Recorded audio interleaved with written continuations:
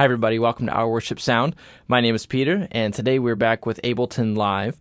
And in the last video about Live, we talked about how to set up and use loops in a backing track. And loops are bits of audio that are meant to repeat indefinitely throughout a song.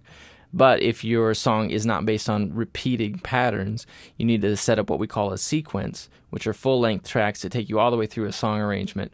And I'm going to show you the way that I do it, and there's certainly a lot of ways to do it. This method is something that I've been using for years, and I found that it's something that gives me a good balance between flexibility as well as ease of use in what we do. So this requires that you either know how to record your own tracks or that you've purchased some sort of professional backing tracks that you can use within Live. I happen to use Logic to record my tracks. You can use any program of your choice, including Ableton Live itself.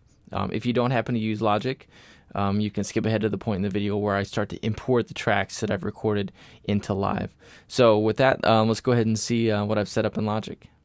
So we've got several tracks for this song. Starting off, we have a couple guitar tracks, one electric, one acoustic, and then a demo drums, a loop, demo bass, demo piano, demo vocal. And then for the bridge, we've got a clavinet part and stereo cowbells, because of course you need stereo cowbells for a song. All these orange tracks at the bottom are all horn tracks, and what we're going to do to start is export all these horn tracks as one stereo track, because I don't want all those open within Live at the same time. So they're all routed to this bus, just to make sure that those are the only things playing right now. That's it. All right, so I'm going to set my parameters, and I would export that. I've already done that just to save time, so we're going to skip that. Next, I would solo the cowbells. And then I would export those as a stereo track. And we would have all of our group tracks exported at that point. Now, you'd save the project and then save it as a different name.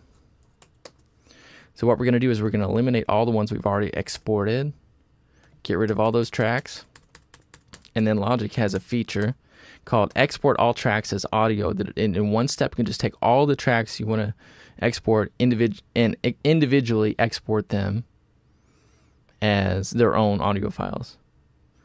So one of the things you want to make sure that you do is to make sure that the normalize is off. You don't want to bypass the effect plugins. You could either include the volume if you have the mix all set up, or you can just leave it off like I'm going to do right now. We're going to cancel out of that because, like I said, I've already exported all that, and we're going to go over to Live. So here's a blank project. This is what you get when you open Live. I'm going to move this MIDI track up. I'm going to keep it for now because even though I don't have any MIDI to play, we're going to use that for something very useful later on. I'm going to set the project tempo to 155, which is what it was in Logic, and then I'm going to create some extra tracks for the tracks that I've already created and need to import. So I'm going to find the tracks in the browser window and just start dragging them in, and it doesn't matter in what measure you line them up with as long as the starting points of the files all line up.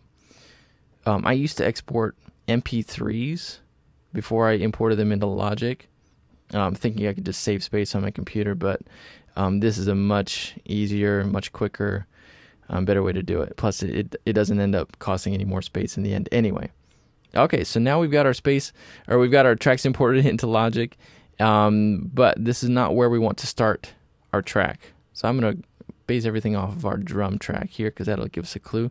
Here we can see that it actually starts in this measure. So after zooming in, this is where we want our sequence to start. So I'm going to position my cursor there, click, hold, and drag down right on that line. And then we're going to go up to Edit and Split. Okay. Now you can see that there's a shortcut Command E, or it's probably Control E if you're on Windows. But go ahead and split that. And now delete all these extra things at the beginning. And now we have our complete sequence. These are the tracks we want to play. But we're not going to do it in the arrangement window or the arrangement view. We're going to do it in the session view. So if you select all of them, we're going to click and drag these over to the session view icon. The session view pops up, and we're going to drag them over here. Now, we're not going to put it way up in the top. We're going to move it down to the second row, second column. Okay?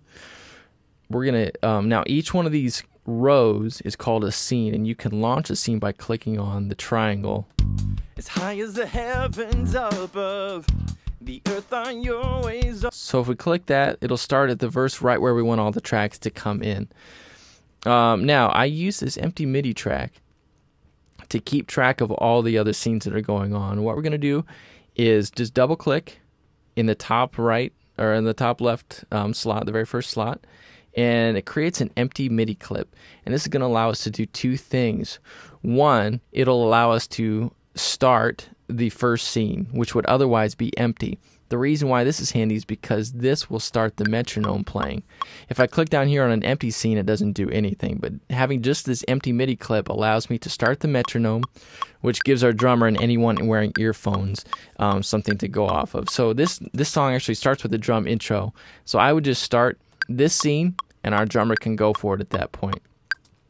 The other thing it allows me to do is rename, or it allows me to label each scene so I can keep track of what we have going on.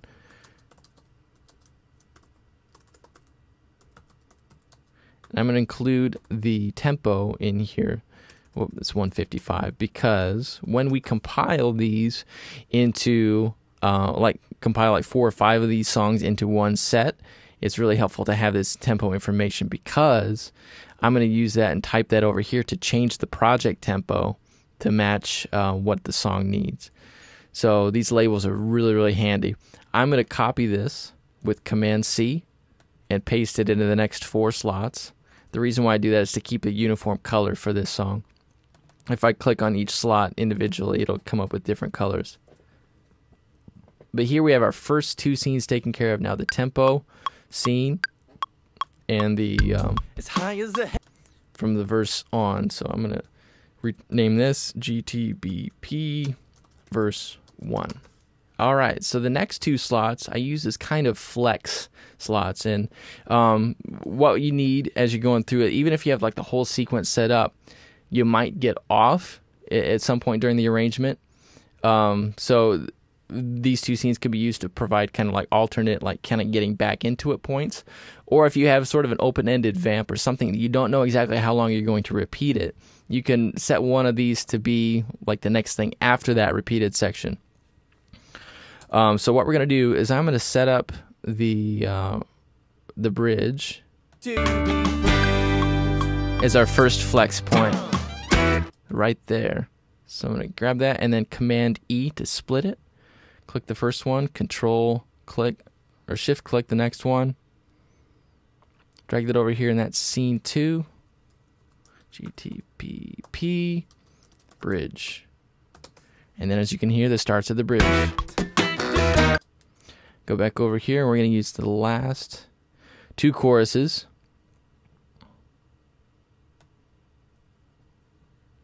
And if I wanted to insert some time after the bridge, just have some flexibility, I could just kind of cut out the tracks and then bring them back in here when I'm ready for the last 2 choruses. Final choruses. Lord, you are great.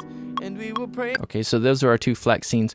What I do for the 5th and final scene for each song is I typically set up a loop to use, and I have my loop track, but it kind of starts and stops with different sections of the song. As you can see, there's a big gap there, and a gap there.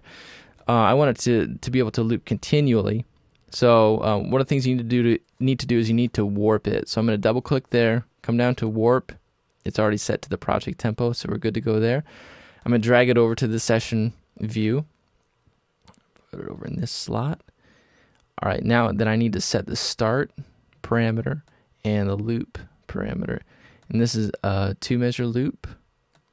So I'm going to zoom in and make sure that it's 2 measures long. And then click the loop button. And once we click on this, you can see from this number that it's functioning as an 8-count or 2-measure loop. So we have our tempo start scene, as high as the heavens above, our first track scene, and then our 2 flex points. You can set up any number, but any more than 2 in a live situation is a little bit much to keep track of in my experience. So 2 is a good number of flex points, I would say. Then you have the loop. And then the final thing you need to do is just go through and mute any demo tracks, like I wouldn't want the vocal playing. And I also need to set the volume levels. So to recap, there are many different ways of setting up live sequences. This is just one way, but if you have other ideas, let us know so we can all benefit. And in the meantime, be sure to visit ourworshipsound.com and sign up for my email list there, and you can also download some free music there. I'm going to also try to get this Ableton session out on the website for download, so those of you with Ableton 8 or higher can try it out and just play it around with it a little bit. So anyway, thanks for watching, and we'll see you soon with the follow-up on compiling a set of songs in live. So thanks for tuning in. We'll see you later.